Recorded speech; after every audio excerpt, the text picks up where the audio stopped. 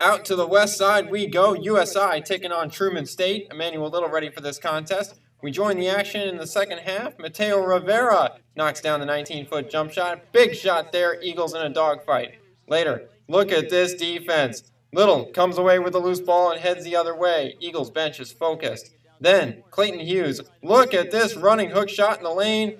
That would put the Eagles up by 6 with 3 minutes to go. Final minute. Mateo Rivera gets the kind roll. He had 10. He is fired up. Some Eagles fans looking on.